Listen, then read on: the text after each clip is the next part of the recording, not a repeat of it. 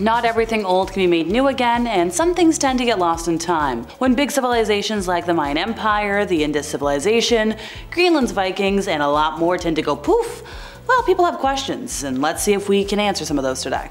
So a scene of a scuba diver exploring a massive Egyptian statue might seem like something from, a mummy movie, a historical fantasy, but it's actually archaeologists attempting to piece together the history of the great city of Thonis. Once the gateway to Egypt, it is now on the bottom of the Mediterranean Sea, hanging out. Like the fabled city of Atlantis, it sank beneath the waves. Nobody is quite certain why though, and today archaeologists are attempting to excavate the remains of the sunken city for answers. Specifically in the early 2000s, a group of divers working off of the Egyptian coast found a large fragment of rock under the seabed and brought it up. They kept looking and they found 6 more. And that's when they were like, what's going on here? Around these pieces laid other treasures, the ruins of temples, shards of pottery, precious jewelry, coins, oil lamps, and they have a lot of processional barges and bursts. Unlike Babylon, Pompeii, or Atlantis, turns out not a lot of people in today's world know of Thonis. So apparently until the remarkable finds of recent years, there was a danger that the waves of the Mediterranean would actually make this city so that nobody knew about it anymore. Even the memory would have been gone. But don't worry folks, we remember. At its very height, the Maya Empire extended throughout the Yucatan Peninsula, modern-day Guatemala, Belize, and parts of Mexico, making it one of the most dominant civilizations of its time. These people were quite advanced, demonstrating remarkable engineering skills and employing complex mathematics. The civilization appeared unable to sustain itself and experienced a dramatic decline around 900 CE. So archaeologists now believe that the Maya were victims of ongoing war, coupled with climate change that resulted in famine,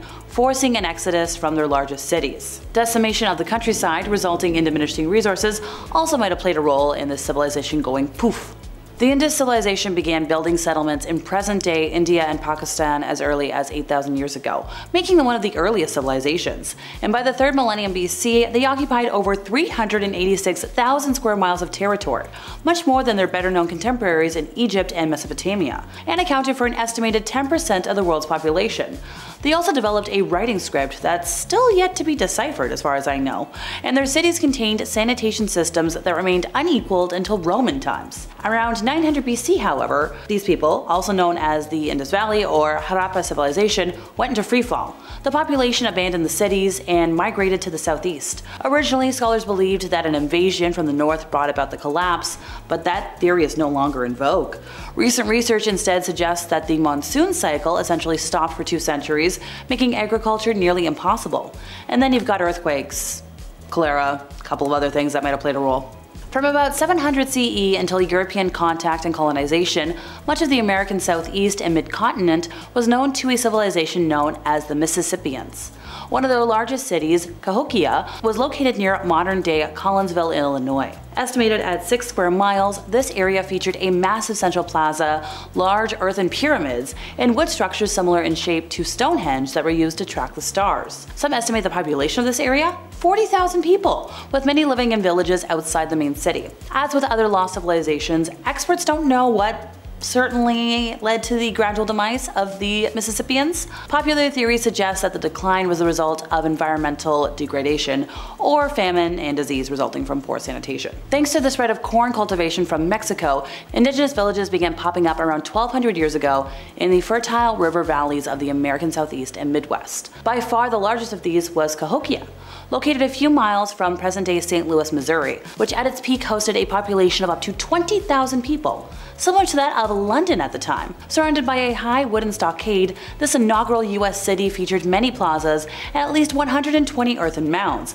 the largest of which, known as Monk's Mound, stood 100 feet tall and was built with some 14 million baskets of soil. Meanwhile, just outside the wall, a ring of red cedar posts, dubbed Woodhenge, likely served as a sort of solar calendar. The city, a natural trade hub due to its position near the confluence of the Mississippi, Illinois, and Missouri rivers, seemingly thrived in the 1000s and 1100s.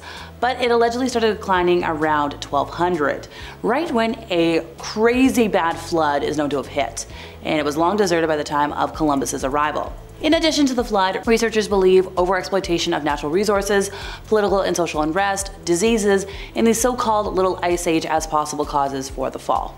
According to the Icelandic sagas, Eric the Red led a fleet of 25 boats to colonize Greenland around 985 AD, not long after he was temporarily banished from Iceland for killing people. Setting up two colonies, a larger eastern settlement and a smaller western settlement, these Vikings herded goats, sheep, and cattle, built stone churches that can still be seen today, and hunted caribou and seals. Thriving, or at least surviving, for hundreds of years, their population grew to roughly 5,000 people. Yet when a missionary expedition arrived in 1721, intent on converting them to Protestantism, it found nothing but ruins. Archaeologists have since determined that the western settlement failed around AD 1400 and that the eastern settlement was abandoned a few decades later. The onset of the Little Ice Age in the 14th century was almost certainly a contributing factor, as it clogged the route in and out of Greenland with sea ice and shortened growing seasons on what were already highly marginal lands. To make matters even worse, the market collapsed for the Viking Greenlanders' main export: walrus ivory. No one knows, however, what delivered the final death blow. Some experts believe they simply packed up and returned to Iceland or Scandinavia, whereas others think they starved to death, succumbed to the Black Plague, or were exterminated by locals, because there have been some other folks there. At any rate, the Vikings were far from alone in their failure. At least 3 other societies have likewise perished on Greenland, including the Dorset, which for a brief time cohabited the island, and some other folks. The Olmecs were a civilization that was once completely lost to time. Historians were totally ignorant of their existence until they were rediscovered in the mid-19th century. Upon further investigation, archaeologists and historians discovered that the Olmecs were not only just another Mesoamerican civilization, but the ones who laid the groundwork for the Maya and even the Aztecs to thrive and prosper. Much like the Maya, the Olmecs were also capable of constructing impressive stone temples and cities with relative ease. It is thought that they controlled large areas of territory in Central America between 1600 BC and 350 BC. Thought to be the mother culture of most Mesoamerican empires and kingdoms, the Olmec style of architecture, governance, and even religion can be seen all throughout the region. Suffering a similar fate to the Maya, during the 3rd century BC, the major urban settlements of the Olmecs slowly became deserted and fell into ruins. It can only be assumed that they must have faced similar environmental and political circumstances to the Maya, leading to the same devastating results. Despite the mysterious and unexplained decline of the Olmecs, much of their culture and way of life continued to live on in other nearby peoples who would unknowingly carry on their legacy. Located deep in the thick jungles of Southeast Asia, the mighty Khmer Empire ruled over what is now Cambodia, Laos, Thailand, and part of Vietnam. Founded in 802 AD and lasting until 1431 AD, this empire is an often overlooked state that was once a major player in the incredibly lucrative trade routes that led into China and the Indian subcontinent. The empire saw its apex under the reign of the rule of Jayavarman in the late 12th and early 13th centuries. There was an explosion of the large temples and religious monuments that they are known for during this period. Now, water reservoirs were also constructed during this time period, greatly increasing trade and agricultural output. In the 13th century, the introduction of Buddhism to Khmer slowly eroded the Hindu influence that had previously dominated the nation.